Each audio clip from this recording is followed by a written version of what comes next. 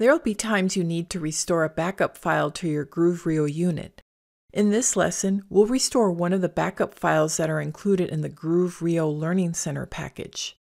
To restore a backup, be sure you're logged in as an administrator on a computer. From the Groov Manage home screen, select Maintenance and then Restore. You'll see a list of information that can be restored. The settings slider is green, showing it's going to be restored to the groov RIO unit. You could deselect any of the options by sliding it to the left, but leave them all as is. Select Upload Backup. Navigate to where the backup files are located. There are two backup files to choose from, one for degrees Fahrenheit and one for degrees Celsius.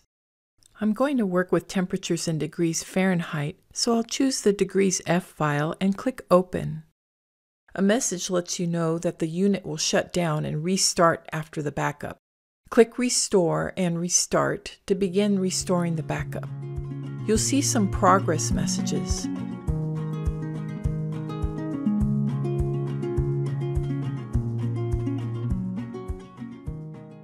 Click Next when that button appears. Another message reminds you that you'll need to know a user ID and password that's in the backup you just restored to be able to log in. Meanwhile, the unit is in the process of restarting, and it'll take a few minutes to complete. When it's done, since you're logged in and are restoring a file with no accounts in it, you'll just go back to the Restore page. You're ready to continue working with your groov RIO Learning Center.